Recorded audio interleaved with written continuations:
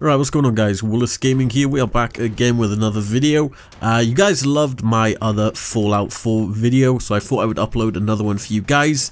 This one's kind of Destiny related. This is Fallout 4 on the PC, and as you can see from the gameplay in the background, I actually have the last word. It isn't really the last word, it's kind of like a retexture on the 44 Magnum. So in this video, we're just going to be taking a close look at it, how you can get it, and what's so special about it. So if you guys enjoy the video, make sure to hit that thumbs up button if you want to see more Fallout videos. I think our last Fallout video got like 3,000 likes, which is insane considering it isn't a Destiny video and this is a Destiny channel. So Destiny is not gone from my channel, I'm still going to be uploading it, but as you all know, it's in its dry period and there's not much content to do on it. So anyway, enough about that, let's begin. So this is basically a mod you can download from the Nexus, the Fallout 4 Nexus. If you're familiar with like Skyrim mods and stuff like that, you basically, it's a drag and drop. You just download it, drag and drop it into your folder, and you're done.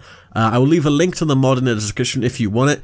But as you can see, it's basically a retexture of the bull barrel on the 44 Magnum. It gives it all the last word textures. I think it actually says Tex Mechanica on the barrel as well. But it is definitely a better looking version if you actually use the 44 Magnum. I know the bull barrel as well kind of reminds me of Rick's revolver from The Walking Dead. But yeah, it's basically just a retexture. There's no mods or anything like that. I think the guy actually mentioned he's going to make a standalone version where it's a separate gun, which is going to have like unique perks. Maybe you can fire it in full auto, I do not know.